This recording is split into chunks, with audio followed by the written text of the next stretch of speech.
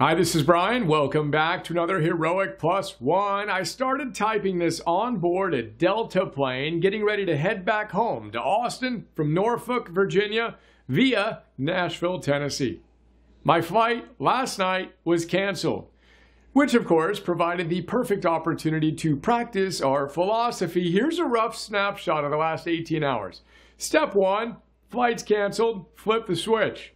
Invite the best version of myself to show up as I commit to stepping in between a negative stimulus, the flight being canceled, and a less than heroic response, whining about it. Boom, let's go.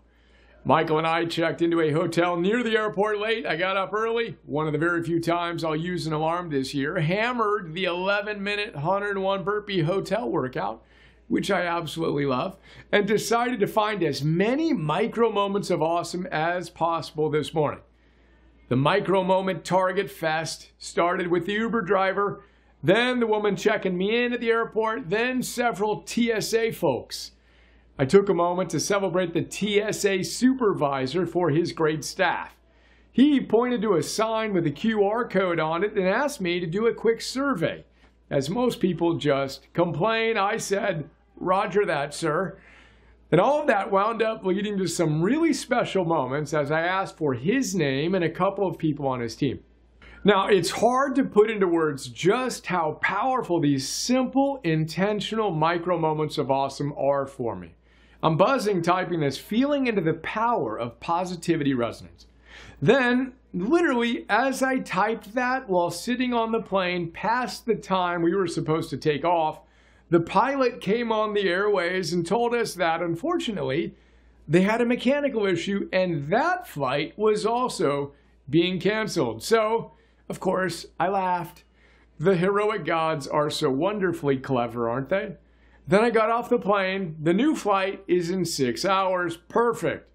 I flipped the switch again and asked myself a simple question. As I enjoyed a reactive discipline training session, question: what's the best possible response to this? Answer: thank the heroic gods for their cleverness and have fun practicing your philosophy. Then I smiled. Then I thanked the heroic gods for another little opportunity to practice my philosophy as I reminded myself how long it would have taken me to make the same trip a couple hundred years ago and committed to not whining about 6 hours being tacked on to what would have been a 6-month trip. Then I found an agent to get me on the next best flight. Pro tip with that one: don't stand in the line with the other 100+ people at your gate. Go to an adjacent one where there is no line. Then I had an incredible interaction with the Delta agent who was remarkably calm and confident and diligent in getting me the next best option home. I thanked him and celebrated those virtues I admired. Target swipe, micro moment of awesome. Target swipe, see virtues in action. Target swipe, celebrate someone. Then I got another 15 minutes of movement in with my backpack ruck on to hit my 10,000 steps. Then I did some work. Then I FaceTimed the family, and guess what happened? While I was walking back and forth to get some steps while connecting with the wifey and kids, that incredible Delta agent runs up behind me and taps me on the shoulder, telling me, "I've been paging you, trying to let you know they fixed the plane and your flight is departing. I'm so happy I found you, as I know how excited you were to get home to your family." I got goosebumps typing that and saying that right now, and tears in my eyes when he did that. I couldn't hear him because I had my noise-canceling headphones on at the time. So he ran after me when he saw me to let me know. And that's today's plus one. When life gives us a few little lemons, let's squeeze them for all the virtue juice they've got. It's day one. We're all in. Let's go.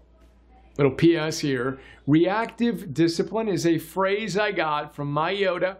As we've discussed, Phil Stutz says there are 3 disciplines: structural discipline, reactive discipline, and expansive discipline. Structural discipline equals our protocol, knowing who you are when you're at your best and doing those things with relentless consistency, especially when you don't feel like it. Reactive discipline equals what we just discussed, the ability to choose the best possible response to any situation. And expansive discipline is saying bring it on when you feel the discomfort of being outside your comfort zone. It's basically courage in action. Learn more in some plus ones I linked to in this one called The 3 Disciplines and The 3 Disciplines v. Stutz, and check out our notes on Phil's latest book, Lessons for Living.